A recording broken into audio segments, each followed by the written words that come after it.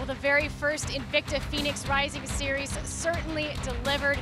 We have capped off our night, Jimmy, and man, the format, the 1 round fights, the 5-minute fights, and then the final unbelievable night of fights. Everyone came to bring it, which we expected, but what surprised me, even though 1 round fights, a lot of back and forth, incredibly competitive fights. And a lot of people came in with some very good strategy. Of course, in our first quarterfinal bout, we saw Kylan Curran taking on Suna Davidsdottir. And Kylan Curran able to angle, her ability to knock her opponent down twice, that's what sealed the fight for her.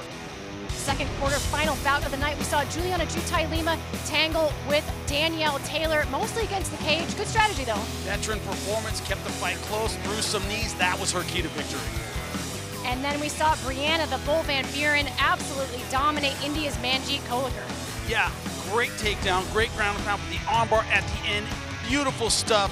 The only finish of the first round.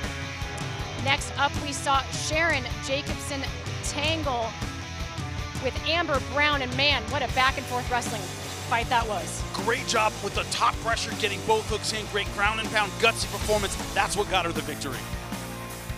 We saw Brianna Van Buren come out yet again, taking on Juliana Jutai Lima that she chose as her opponent in the semifinals. Ended up being a good choice. Great double leg, dropped her several times. That was her key to victory. She gets through unscathed to the finals. Second semifinal bout of the night, Hawaii's Kylan Curran taking on Sharon Jacobson. The problem is Kylan Curran getting the win. This fight took a lot out of her. Very close fight. And then in our co-main event of the evening, Kay Hansen tangling with Europe's Magdalena Shormova. Shormova able to escape this armbar at the end. Very, very close fight. She wins. She said, oh, I thought it was a draw, but hey, not good enough. She gets the decision win. A cliffhanger heading into our final bout of the evening.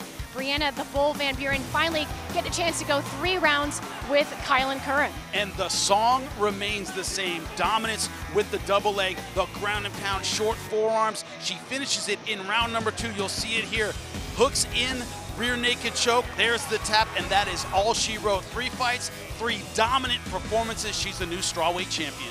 And that Invicta FC gold certainly looks great around her waist. That will do it for Invicta Phoenix Rising Series. But don't forget, we have your regularly scheduled Invicta FC programming coming up on June 7th. It will be a flyweight rematch between Karina Rodriguez and Deanna Bennett. Coming to you live, as always, from Kansas City at Memorial Hall.